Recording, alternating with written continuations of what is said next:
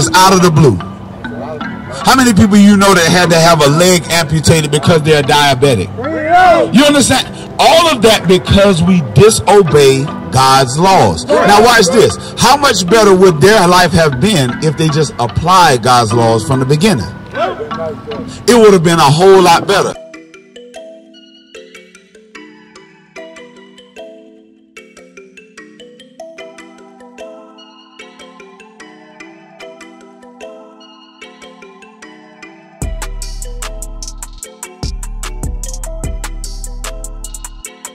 They hate that the prophets are back teaching our people the truth. We are the Israelites according to the Bible. That's right. That is who we are. You know why black men kill each other?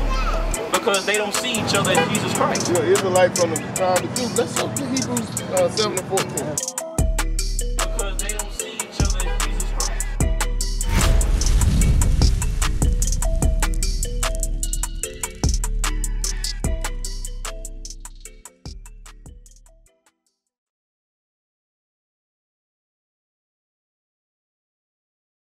So, what's your name, young man? Come on. Say it again. Leonard. So, Leonard, so far, what have you learned about yourself?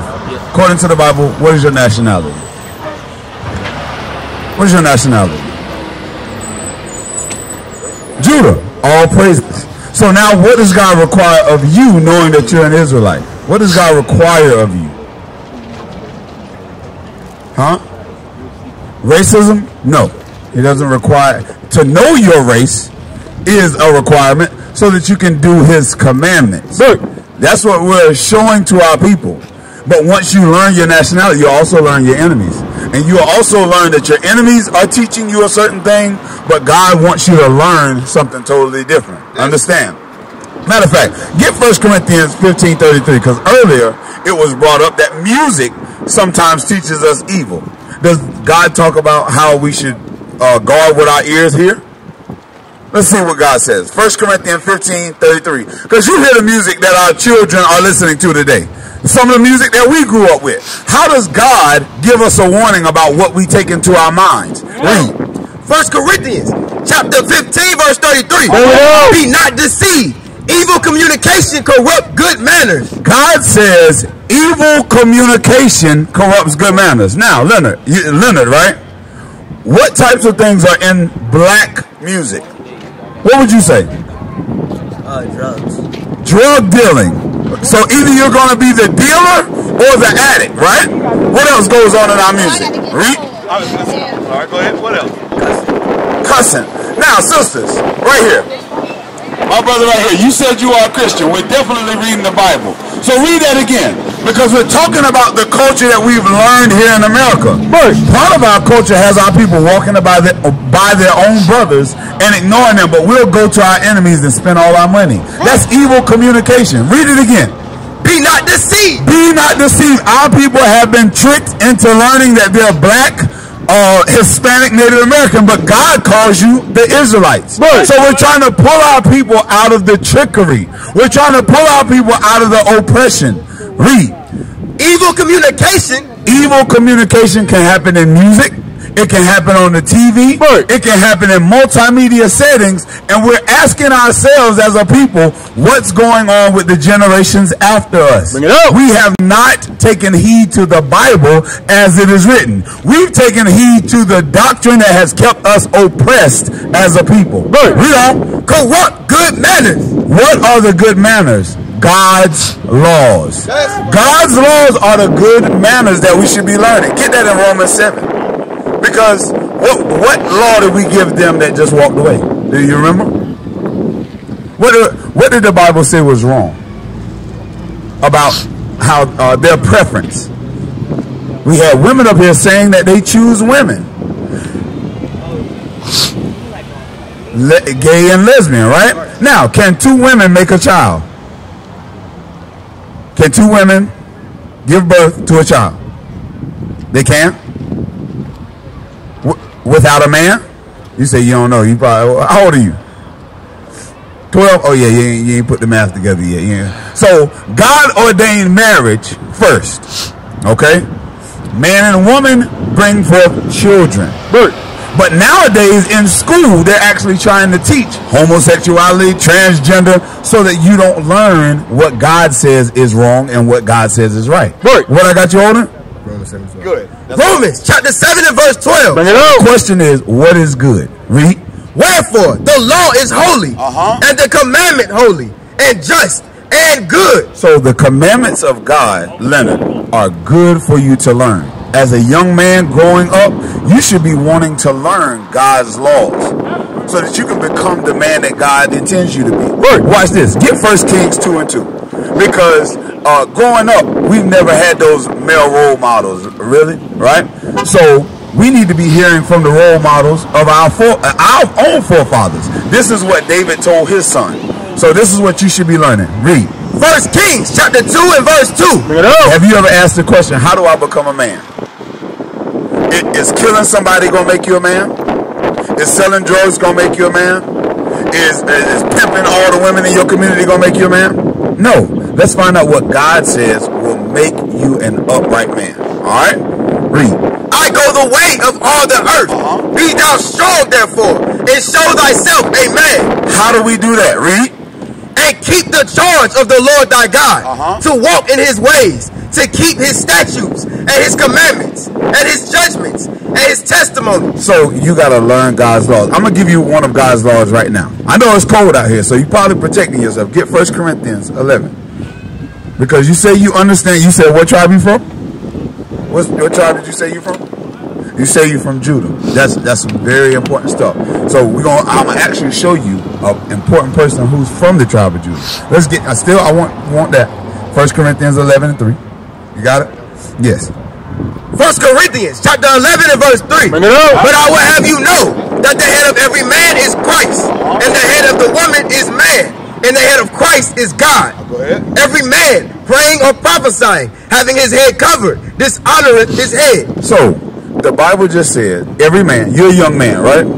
Having his head covered. As cold as it is, do you see any of the men with us with our heads covered? No. Why? There's a commandment that is good for us to understand that we obey. Yes. So now, hearing that commandment, what should you do?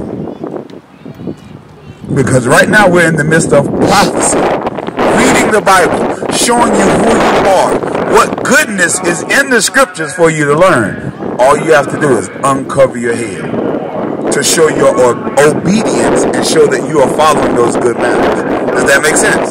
So what should you do? Uncover your head. So go ahead. Now, how hard is it? That's right. The commandments of God are not hard. Now watch this. Watch this. Get I want Hebrews. Yes, you got it?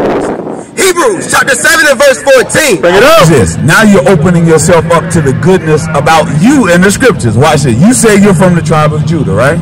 Watch this. Read. For it is evident that our Lord sprang out of Judah. Our Lord sprang out of Judah. So who is our Lord? What's the name of our Lord? When we read the Bible, who is our Lord? Huh? Jesus Christ, right? Now, what color is Jesus Christ? I got a question, and I'm asking my brother Leonard right now, what color is Jesus Christ? Real simple question. Oh, come on, the picture's right here. We got pictures up here. I want you to help me out, young man. Okay? So watch this. What's your name? Todd. I need your help, Todd. Out of all these pictures, where's Jesus? Where's Jesus on these pictures? And then Leonard, while he's looking for that, what did I ask Leonard? What color is Christ? Thank you. What color is Christ, Leonard? What color do y'all say Christ is? Out of all the colors, just choose one. Or can he be all colors? What you say he can be all colors? Okay, so we got a red Jesus, an orange Jesus, a yellow Jesus. What you say? Okay, which one of these pictures has Jesus on it, Todd? Where's Jesus on these pictures? Which one? Huh? Point at it, because it's a bunch of pictures you got to show me. Tap it. All right. So all y'all, how old are y'all? 14. 10, huh? 13. How old are you? All right, and the youngest man out here pointed to this image. So how do we, we start, let's get what the Bible says. Because the Bible says our Lord sprang out of Judah. Look on this sign right here. I want y'all to catch up where Leonard is. So this is what God calls his children on this side. But his children have been given these names throughout slavery. Okay? So American, Black, West Indian, Haitian, Puerto Rican, Colombian, Mexican, all those names were given to us in slavery. Now we're confused on what Jesus Christ actually looks like. Right. You understand? So watch this. So watch this. Yes, we are going over our history. What's your name, bro? My name is Shamushin. Say it again. Shamushin. Shamushin? Okay, all praises. Now, what we're going over right now is the true image of Jesus Christ. Okay? Because Todd just said, this is Jesus Christ. My young family right here just said, Christ could be any color for all they know. So, we gotta come to the common denominator, the Bible. Let's reveal Christ.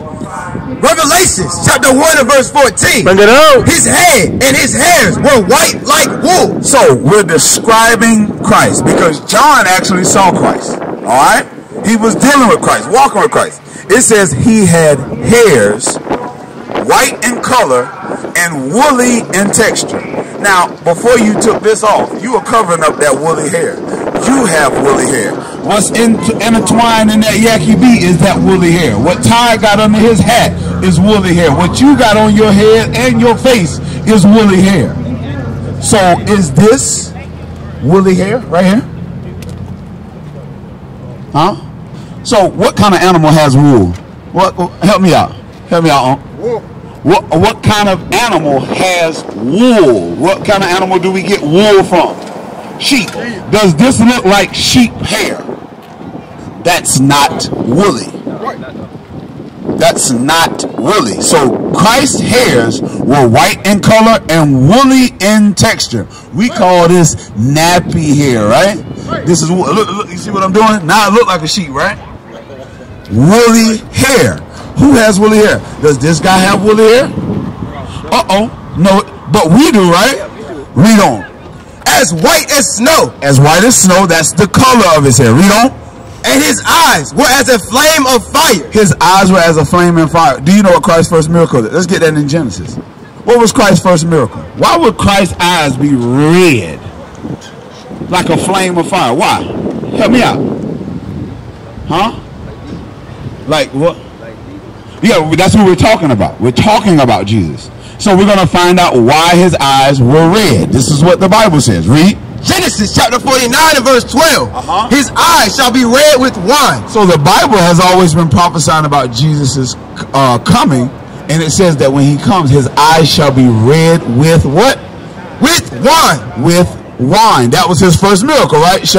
How you say your name again? Shamushin. All right. So let's go back. Because we're still describing Christ. Now, does he have... Is that part of his eye red, Todd? Is that part of his eye red? Huh? It is?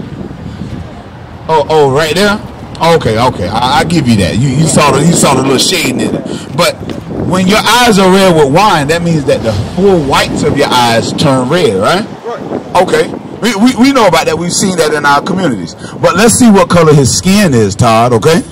All right. And his feet like unto fine brass. Now, what color is brass? Brown. Todd. Is his skin brown? That's not Jesus, Todd. That's right. Shalom, Israel. This is Bishop Nathaniel. I want you to know that you can view all our Sabbath classes live on IUIC TV. That's right. I said on IUIC TV. Download the app today. Shalom.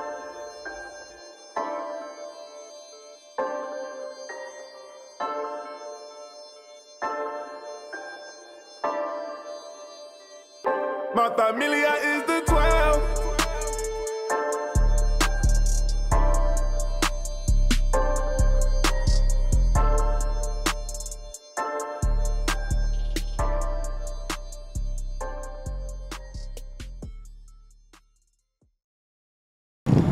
Y'all understand that?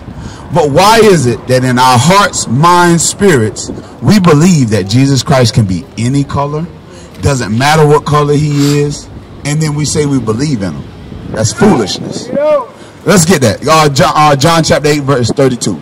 This is why we're coming to deal with our people on the streets, teach you what the Bible says, because somehow in your Christian church, they're not teaching that to you. Why? They want you to stay like that. I don't care how you look at it, that's how your Christian pastor wants you to stay.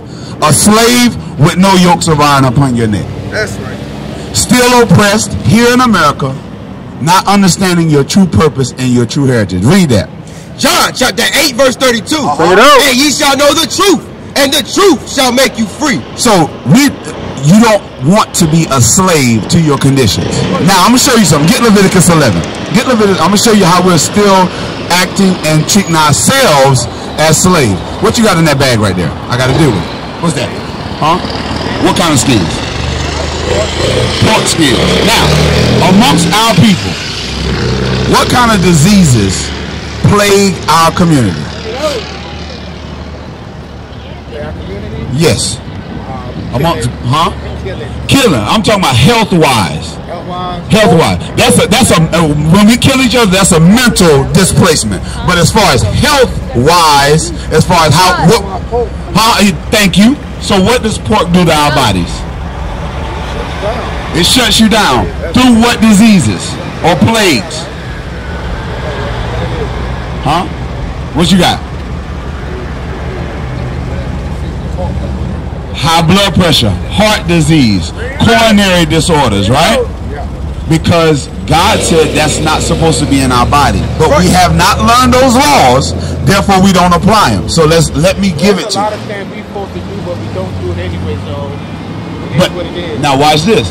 That's why we're still slaves in the mind, and we die of slave diseases. So watch this. Listen to what God says. Read. Leviticus chapter 11 and verse 7. And the swine, though he divide the hoof and be cloven-footed, yet he cheweth not the cud. So God gave criteria of what is good for us to eat.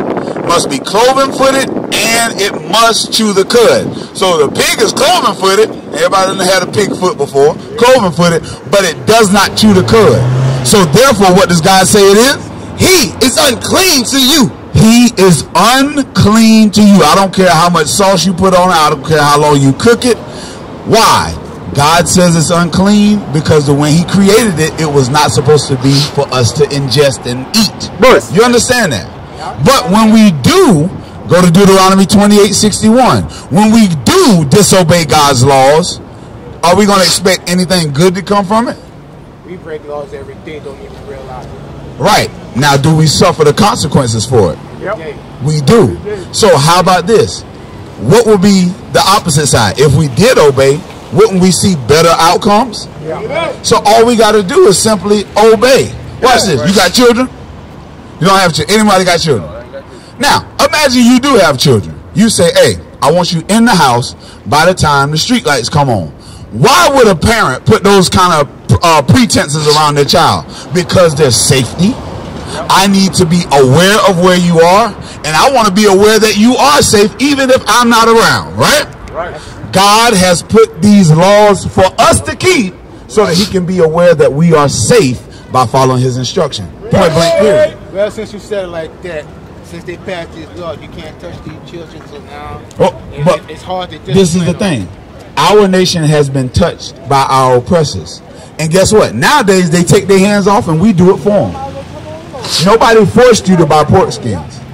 You did it on your own because of your own lust. You wanted that taste. You see what I'm saying? But guess what? You got to be corrected by God's laws. What I got you over there? Deuteronomy 28:61. This is the curse that falls upon our people for disobeying God's laws. Read. Deuteronomy chapter 28 and verse 61. Bring it out. Also every sickness and every plague, which is not written in the book of this law. So God says, I'm going to create diseases. When you disobey me, I'm going to start creating diseases to hit you when you disobey my orders. Right. You understand that? So heart disease, coronary disorders, this, that, and the third, heart palpitation. God didn't have that created. at this time, but because of our wickedness, he said, you know what, I'm going to fix them. But guess what? Have we been taught that from the beginning? No. But today is your day. That's all you got to do is just throw those pork skins away. Yeah, you probably spent $5 and got barbecue sauce in the car ready to tear it up. But all you got to do in your repentance is throw it away. That's it. That's right. It's not that hard. It sure ain't that hard. It ain't that hard. But guess what? When you get in that car, you're going to make a decision. You probably already done made the decision. But you got to repent, bro. You got to, let's get repentance. What is repentance? Huh? When you do wrong. Okay. But what about when you know what's wrong and you gotta make a decision forward on whether you're gonna do it or not? You gotta decide if you want to do it. I want 1 Kings. I want 1 Kings. I'm gonna show you something. Because that's why we teach our people their nationality. You have a purpose now. You also have regulations that you must follow to be in the order that God sets you up in. You understand? What's right and wrong, but we still do what's wrong in the So what do you expect to get out of that? That's why we're showing our people the punishments that have already fallen on us for doing wrong. So if you continue to do wrong, knowing that there are judgments for it, what are you calling upon yourself? You don't have to do wrong. You have to make a choice. If you want to do wrong, you know the consequences. Do it anyway. Okay. No. This is what I want. Ezekiel 3:17. This is what I want. Now, you said that basically when you hear the laws of God, I got to put it in those. You either make a decision to do right or wrong based on basically what you're going to do. Watch what the Bible says about that. Because God knows his people. He knows how rebellious we are. Right. He knows that we already have our minds made up to either do right or wrong. But watch this. This is where the buck stops. Read. Ezekiel chapter 3 and verse 17. Bring it out. Son of man, I have made thee a watchman. You see why we're out here? We're watching out for your soul. Right. Now, whether you want to watch out for your soul, we're out here to do a job to save your soul. Read. Unto the house of Israel. You are the house of Israel. We're teaching our people to repent and come back to God's laws. Eating pork is against God's laws and you will die because of it. Right. And don't think just because it don't happen today that you won't suffer for it as you're waiting on that death. Read on. Therefore, hear the word at my mouth. Hear the word at God's mouth. We're reading God's instruction right now. Read on. And give them warning from me. Give them what? Give them warning. Give them what? Give them warning. If you don't stop eating that pork, you will surely die, and it will be a terrible death. That's right. Point blank, period. Read on. No kingdom after that. So don't think that you're going to disobey God's laws and then get to go to heaven. You disobeyed him on earth, so what heaven were you looking for on earth? What were you applying in earth to get to that heaven? Read on. When I say unto the wicked, thou shalt surely die. And thou givest him not warning, nor speakest to warn the wicked from his wicked way. So are we warning y'all right now?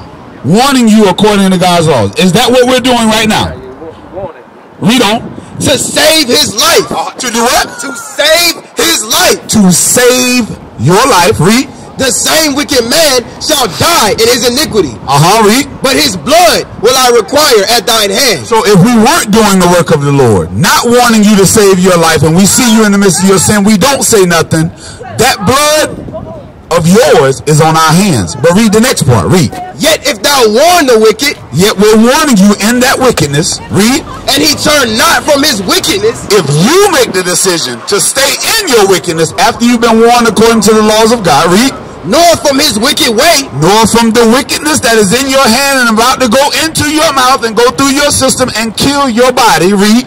He shall die in his iniquity. He shall what? He shall die in his iniquity. You will die in your iniquity. And do you get to see the pearly gates? No, you don't. You see how important that decision is? Throw that away. That's right. We used to scream black power while heroin was pushed. But at the end of the day, nothing's in vain. IUIC has been given a vision. The tents of Judah has risen. Many has attempted the mission. Minor murmuring, omitting, and missing the mark. Just reading that he had the flame of fire in his eyes gave us the spark. We on Paul's mission. We out on the road, purple and gold. From Mexico, Cuba, Haiti, Ghana, Sierra Leone. 144,000 boots banging, concrete crackling. These are our men repented at heart. The scriptures is proof. IUIC, we deliver the truth.